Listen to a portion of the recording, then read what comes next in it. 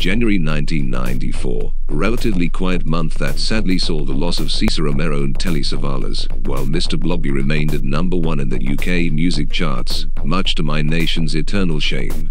It also witnessed the premiere of Babylon 5, the release of Toe Jam and Earl in Panic on Funkatron, the establishment of the NAFTA agreement, and the assault of Nancy Kerrigan, orchestrated by Tonya Harding's ex-husband. But more important than any of that, it also saw the release of White Dwarf number 169, featuring the Codex Space Wolves cover art by Jeff Taylor, while the inside cover boasts a tooled-up assault squad of Ultramarines, bravely charging into a unit of Gretchen. The month's releases include Codex Space Wolves, the first Codex of 2nd edition, a Warhammer 40k painting guide, Beyond the Fell-Handed, 2 blister packs for the Adeptus Arbites, and a separate release for the plastic models from the core boxed set. It is worth noting this month also saw a teaser for the release of Dark Millennium. Interspersed we have adverts for the Space Wolves Codex, Golden Demon 1994, the Rhino and Space Marine Assault Squad, as well as 2 EV metal pages featuring Bjorn the Fell-Handed and Gothorks.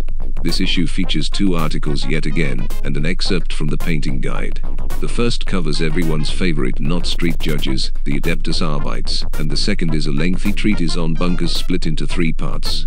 The Arbites article is typical of its kind, featuring the background, with a special mention of Ica 4, an important planet throughout 2nd edition, as well as rules for their iconic shotgun and army list entry.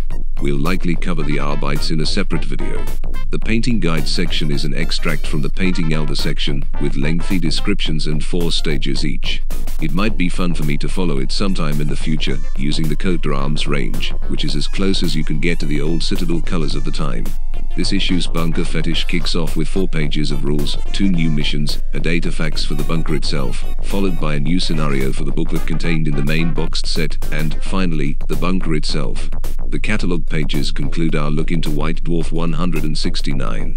Thanks for watching. Please like, subscribe and comment for more 2nd edition content. Praise be to the Omnissiah.